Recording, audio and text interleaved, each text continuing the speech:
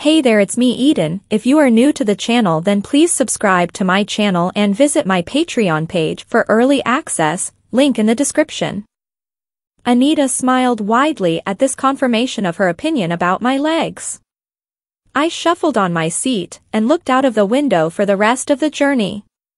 We arrived at the city terminus about 10 minutes later, and Anita helped the young woman off the train. She set a buggy up on the platform, and I handed down the little girl for her. "You go for it, girl," she said to me in parting. "You never know when the next opportunity will come along." Anita and I let her disappear into the distance, and then slowly walked along the platform. Ours was a little side platform here. The big ones took the intercity trains up to London, while ours was a little suburban branch line. She was a bit interfering.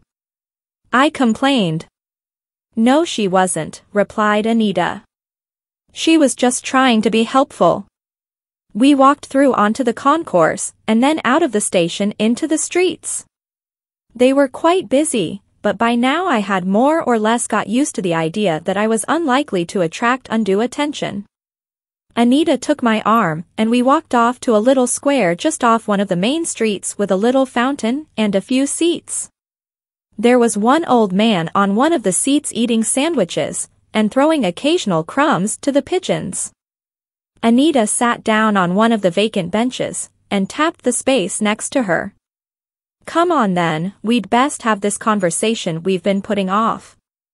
I sat down next to her as she requested, carefully smoothing my skirt down as I did so.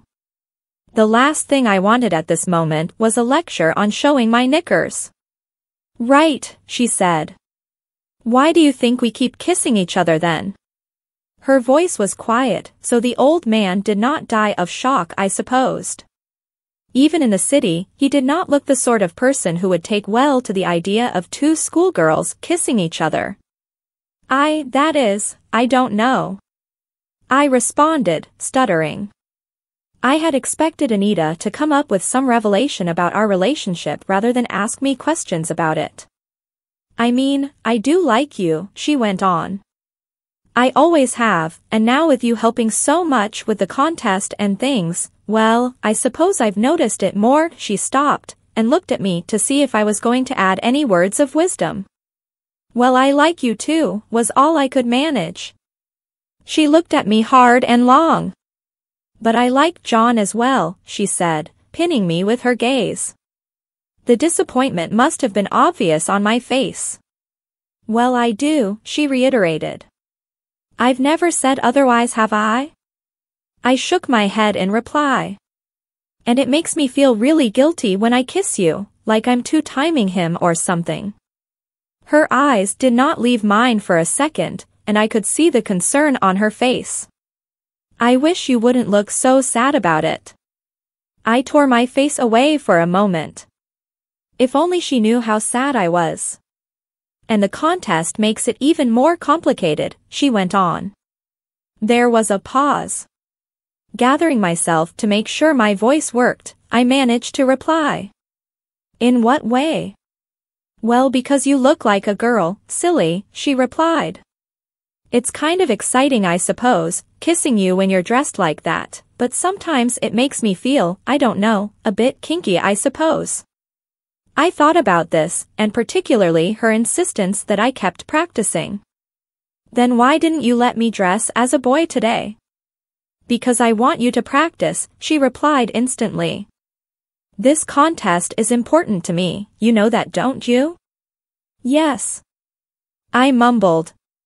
There was an awkward pause, and we both looked down at our knees, mine wearing tights and showing under the black school skirt, and hers in the regulation school black trousers. "Well, what do you think?" she asked eventually. "Well, I like you, Anita," I said at length. "And I like kissing you, it's good." "But doesn't it make you feel kinky as well?" she asked. "No," I responded quietly. "I like it."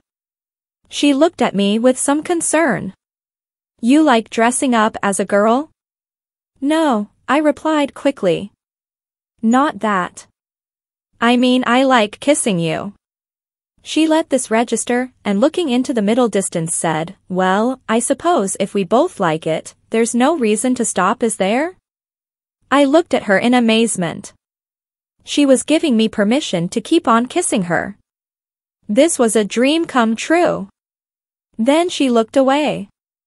"But there's other complications as well," she said, wistfully. "What?" "I promised not to tell you." I waited a moment then said, "Tell me what?" She looked back at me. "Well, there's somebody else who fancies you as well." "Who?" I demanded. "I can't tell you," she replied, looking away again. I promised not to. I thought long and hard about who it might be. "Sue?" I asked. "No," she replied dismissively, "not Sue." "How could you think that? The girl who fancies you isn't in our year." I thought about this for a moment. I was so besotted with Anita, I rarely looked at other girls, especially younger ones. I thought suddenly hit me, however. Oh God, not Tanya again. No, she's over you now. Well, who is it then? I'm not going to tell you. But the thing is, Steve, I don't mind us carrying on kissing and stuff, as long as you know I'm not going to finish with John, and as long as you let this other girl have a chance as well. Well, I can't promise that without knowing who she is. I carried on thinking. Not in our year, that probably meant it was some friend of Tanya's. There were 4 or 5 girls her age that hung around with her. It must be one of them. Promise me that you'll at least give her a chance, Anita went on. Surely you can do that. I thought about this proposition. I could carry on kissing Anita on the understanding that if some other girl who fancied me wanted to kiss me as well, I wouldn't stand in her way. Well, I suppose so, I said. It's a bit unfair when I don't know who she is, but I suppose I can agree to that. Good. Anita said with sudden brightness. She's really smitten with you, and she'd be really cross with me if she knew you and I were, well, better friends than we used to be, especially since she confided in me as well. She smiled at me, and I assumed the matter was settled. We'll just carry on like that for the time being and see how things go, she announced. Our eyes met, and we both smiled. I thought about kissing her there and then, but Anita threw a sideways glance at the old man on the other bench to warn me off. Now come on, girl, we've got some serious shopping to do, she suddenly announced, standing up. The next 3 hours was an interminable trek around the clothes shops of the city. We went into every one at least once, and rummaged through rack after rack of clothes. Anita insisted that I try several things on, a bright red mini dress, a little black dress, and a leather skirt with a silver top, to name but a few. The first time I was terrified of going into the communal changing rooms, but being a weekday, the shops were relatively quiet, and no one seemed to pay me the slightest attention. Anita too tried a number of outfits on, and it occurred to me that for the first time since I had agreed to be a girl for the contest, she, if only briefly, was wearing girls' clothes as well. Eventually she said, "Did you bring any money with you?" "A tenner," I replied, wondering where this was leading. "Well, that's not enough." "Still, I can lend you some." "Right, let's make our minds up about what we're going to buy for Saturday." I stared at her open-mouthed. In the trying-on frenzy we had just gone through, I had lost sight of why we were actually there. I had enjoyed and even shared her enthusiasm as we had toured the shops, but it suddenly struck me that unless I intervened in some way I would find myself dressed as a girl and going to a disco on a girls' night out on Saturday, 2 days after the contest, and when practicing was no longer an issue. "Anita, I'm not really sure about Saturday," I began. "But why?" she exclaimed. "It was your idea anyway." I hesitated. I had actually intended to ask her on a date, not suggest a girls' night out as she had interpreted it. "Well, it'll be after the contest is finished," I began. I know, she responded. But that doesn't matter. Well, it does a bit, I went on. I mean, I won't be needing to practice then, will I? She looked at me, and after a while grinned. So you think that by Thursday you'll be the perfect girl, do you? No, I responded. But I'll have nothing to practice for, will I? She smiled again. No, but you could do it for its own sake. Its own sake? Yeah, it'll be good fun, just us girls going out and having a ball. But I'm a boy. I whispered insistently. Sometimes, she whispered, still smiling. And sometimes you're not. Let's just make Saturday one of the times that you're not. The excitement on her face at the prospect was all too evident. Her blue eyes flashed, and her smile widened. Come on, Sarah, let's go. Before I could object any further, I was taken by the hand, and led back on a trip around the shops. On our first stop, Anita tried on a little black dress that she had already tried out that morning. After some time considering its merits and otherwise, she decided to buy it. That's me sorted, now let's think about you. Which did you like best out of all the things you've tried so far? I was taken aback by the question. Well, none of them really. Well, that's okay, Anita responded brightly to me. We can always look around for something else. The prospect of that was even worse. I decided to offer some sort of opinion. Well, if you pushed me, I began, I suppose the red dress was quite nice. Did you like that? Yes, it did look good on you. It's a bit short though. Well, no worse than this skirt, I replied. She looked down at my legs. I suppose not. Come on then, let's go and try it on again. I was led back up the high street to the shop in question. Anita made a beeline to the right section of the store.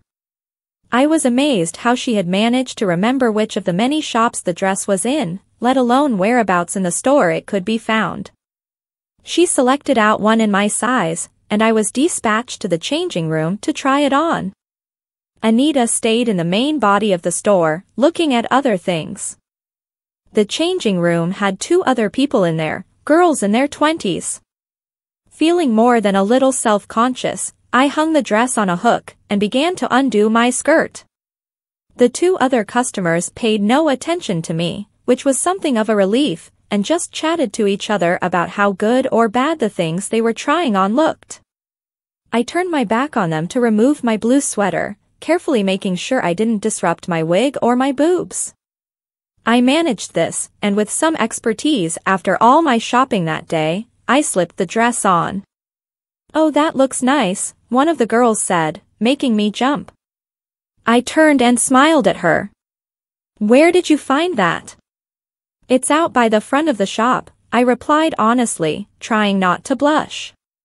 Over by the right. Thanks, the girl replied. I'm not sure I'd get away with anything that short though. Concern began to rise up in me. Anita had mentioned that it was short as well. Would I be making a fool of myself if I bought this dress and went to the Saturday disco in it? Do you think it's too short then?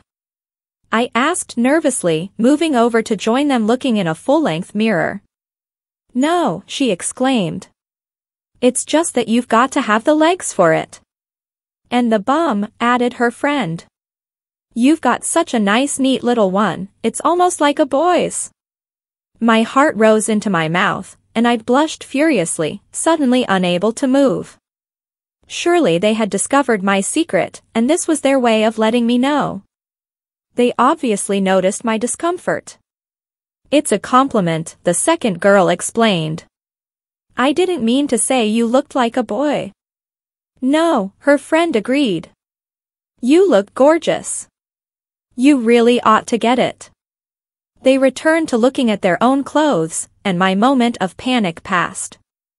I turned slowly from one side to the other, trying to decide whether the dress was too short.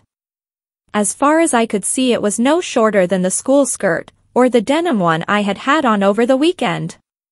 Looking at it, I thought that I'd better persuade Nikki and Anita that I should stick to tights with it. There was no doubt in my mind that if I wore stockings and suspenders with it, they would show.